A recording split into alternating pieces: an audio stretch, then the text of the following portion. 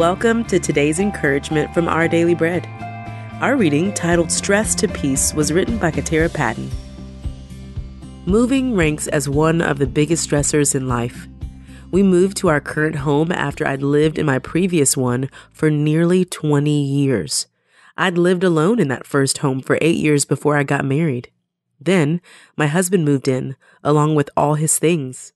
Later, we added a child, and that meant even more stuff. Our moving day to the new house wasn't without incident.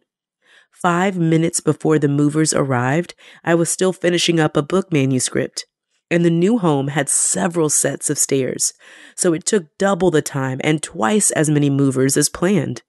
But I wasn't feeling stressed out about the events of that day. Then it hit me.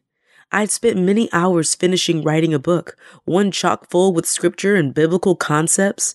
By God's grace, I'd been poring over the Bible, praying and writing to meet my deadline. So, I believe the key was my immersion in scripture and in prayer.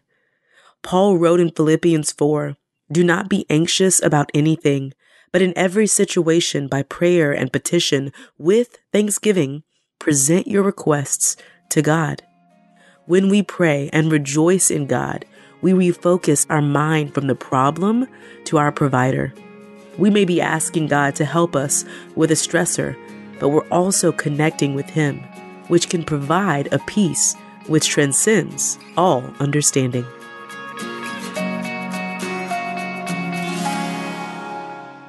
Today's Our Daily Bread devotional scripture reading is from Philippians chapter 4, verses 4 through 8.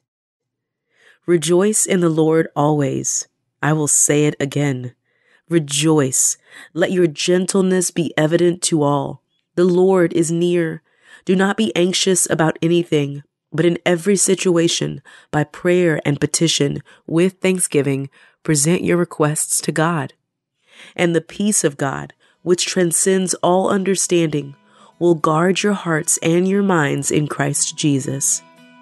Finally, brothers and sisters, whatever is true, whatever is noble, whatever is right, whatever is pure, whatever is lovely, whatever is admirable, if anything is excellent or praiseworthy, think about such things.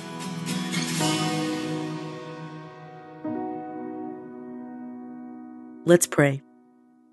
Provider and protector, help us give all our concerns over to you.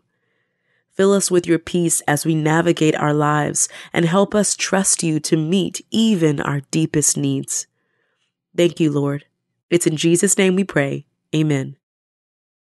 Thanks for listening today. My name is Tony Collier, and today's encouragement was provided by Our Daily Bread Ministries.